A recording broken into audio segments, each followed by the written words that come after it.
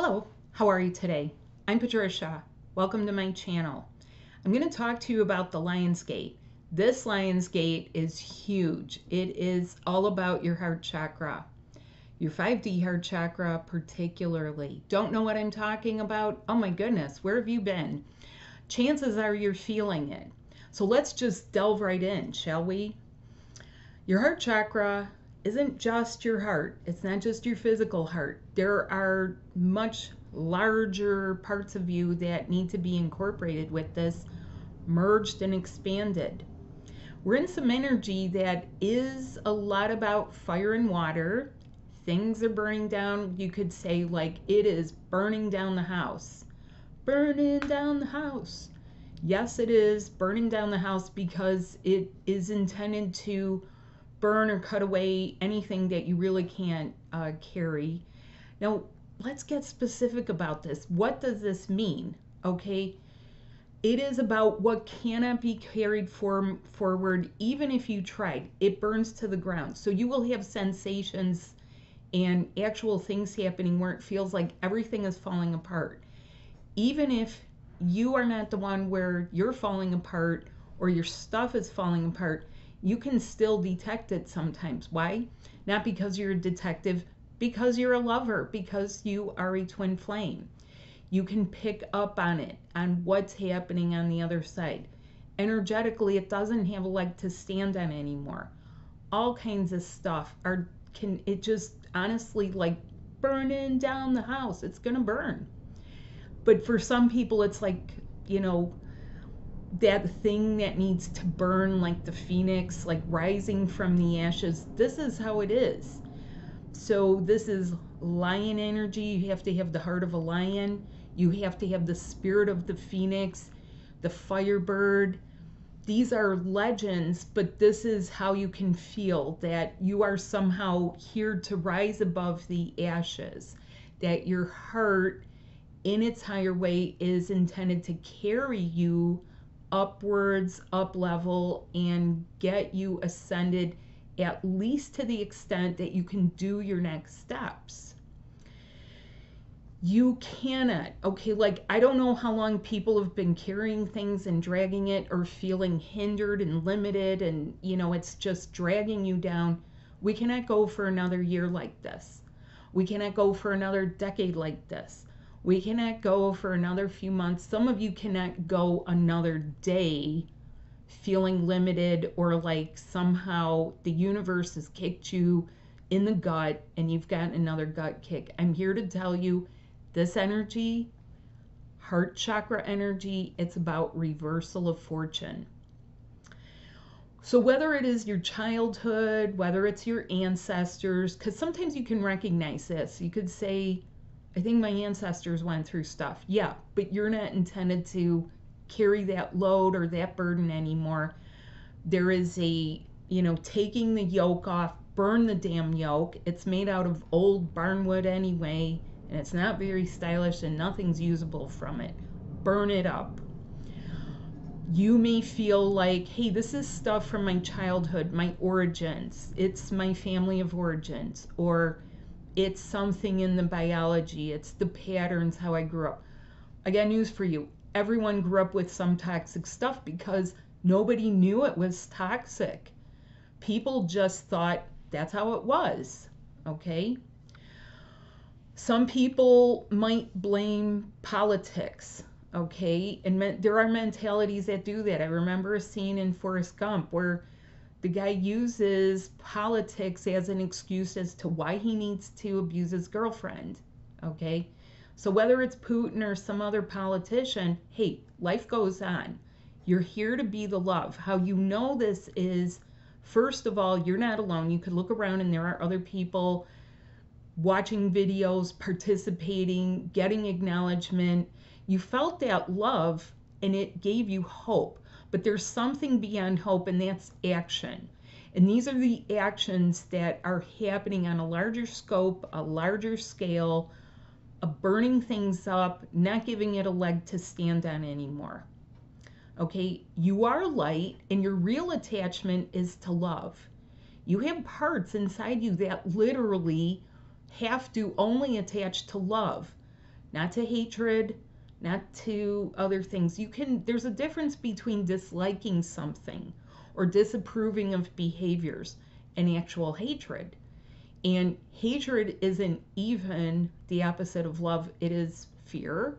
Okay, so this energy is also capable of helping you lift above base fears. Okay, it's a beautiful thing that's happening because your heart is, like it is a cup. It's a cup. It is your ace cup, and it is actually going to fill with the right stuff, not carry and lug around more of the wrong stuff. How does this play out? Well, you have a reversal of fortune effect here, where things start turning around for you, and sometimes it starts slowly. Okay, it can make you feel like the light at the end of the tunnel. It can feel like a natural ending to things where, you can finally put closure, you can get it off your plate, you can finish it. You've revisited it. That's what a lot of retrograde energy is for. Revisit it. Stick your toe in the water. See if you can close that chapter somehow. Okay? But it starts turning around. You can feel a return of your energy. You feel a natural detachment from dire things. And sometimes this is very natural. You don't want to watch the news. You don't want to hear bad news. You don't want to linger in it. Other people's stuff just somehow, it's like, God, I wish I could help humanity, but I really don't want to be in that muckety muck with them. It can feel like that. That is actually a healthy thing, because then you can feel guided to the actual thing that would really help, instead of staying in and, letting the drowning people climb on your shoulders. This energy is about self-empowerment in a way that is very proactive.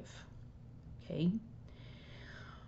This also means that the dire things that your ancestors were subjected to, okay, that is going to feel a bit diminished in scope, so that it feels doable, it feels actionable, it feels like it doesn't linger with you so prominently, and that it doesn't disempower you.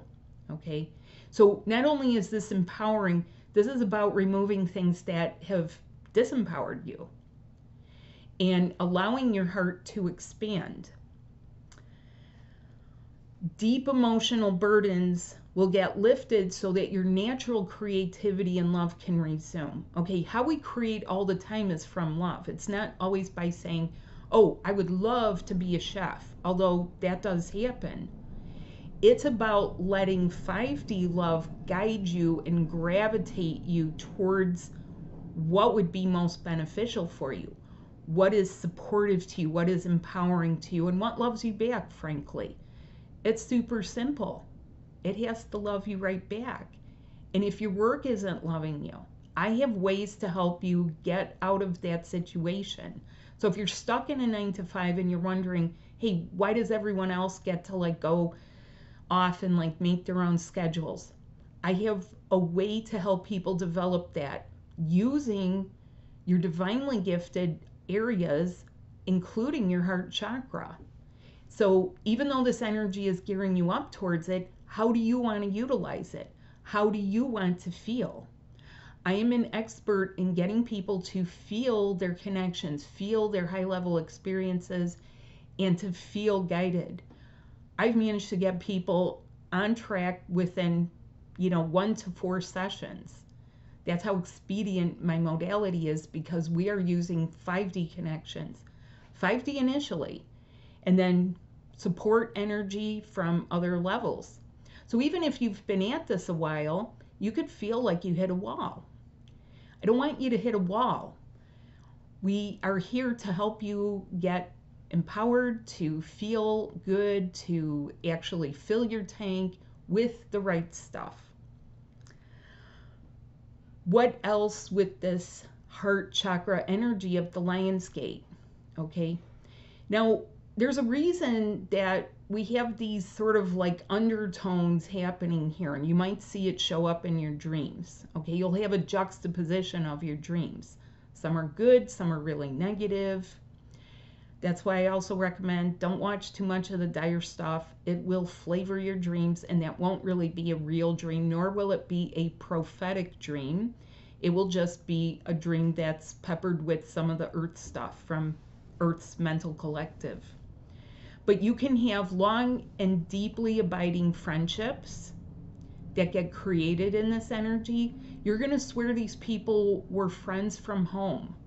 Even better than, people from your soul family, okay? Because sometimes soul family, they really won't feel like simply a friend that cares and you do friend stuff and you can have friends.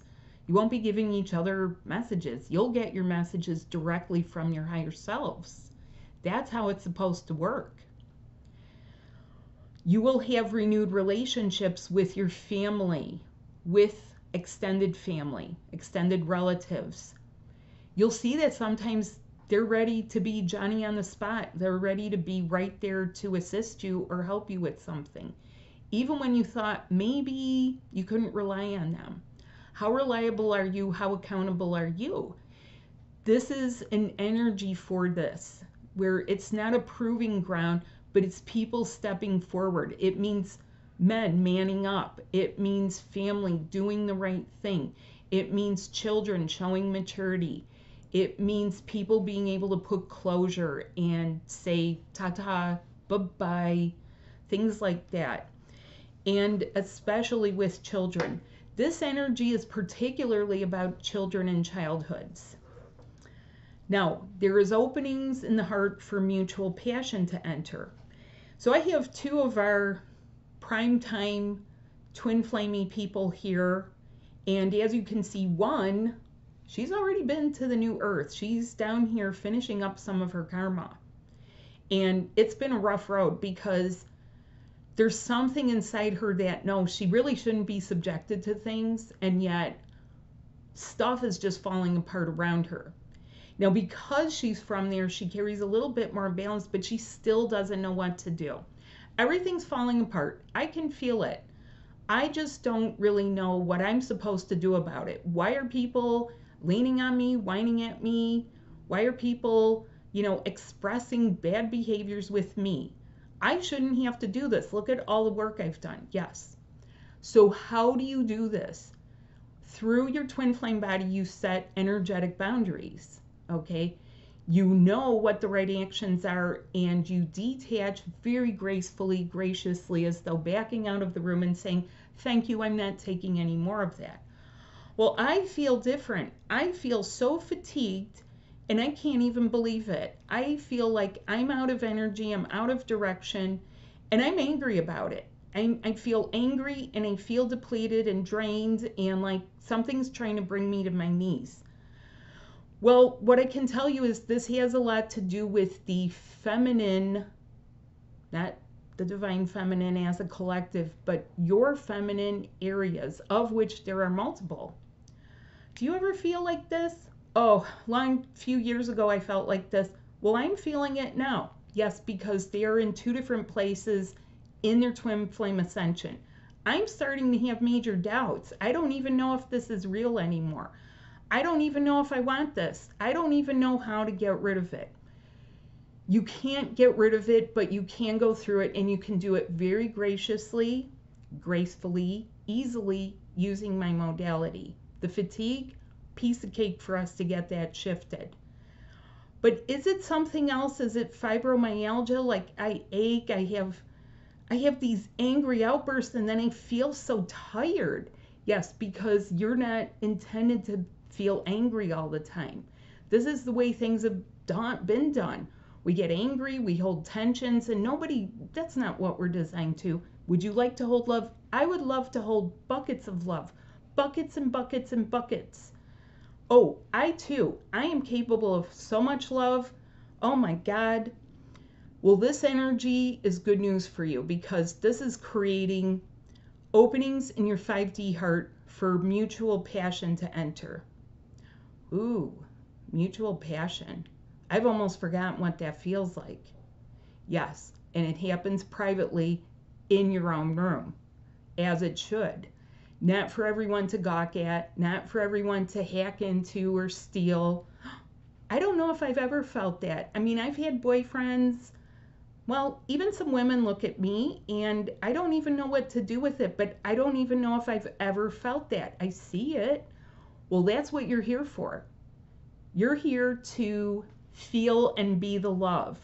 When you feel that passion and we exude it, that's how change happens. But the change has to happen in your lives, not for everyone else, although it ripples to everyone else. Would you like to be a conduit? Yes, I would. Yes, I would. Okay, so how do you utilize this energy to the best of your ability? Well, I have a couple of ways. I have a session for your spirit, for the subtle body, so that we gear up your connections. I have a tutorial, and I have a Lionsgate class that is designed to carry you through, and we're actually going to be including, for people that join, you're going to be included in my full moon event that I'm having. It's online. A little bit about these. These are recorded, so if you have to work, if you happen to miss one, you get the recording. You can still follow along 24/7 using the recording.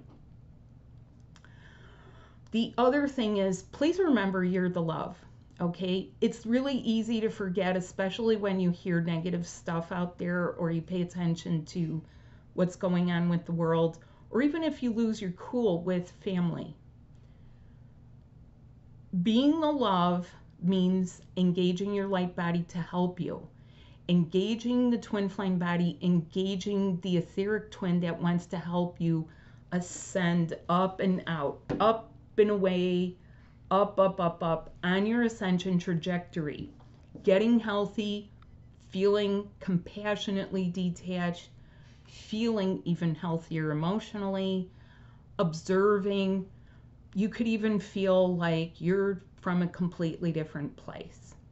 So if you're interested in joining, and I hope you'll join us, please bring your twin flamey loveliness, bring your Q&As, bring your fiery, what are you on fire to ask? What are your burning questions? Bring it, because I love doing live Q&As.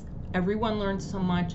You can share or not share, and you can just learn, but it's time to learn, and it's time to grow and expand. Spiritual maturity has to do not with how much you donate to a charity. Spiritual maturity is about your spirit subtle body, and that's why we're burning down the house. So join me in love so you can bring passion and do the highest and best possible of you in it. Thank you so much. Bye.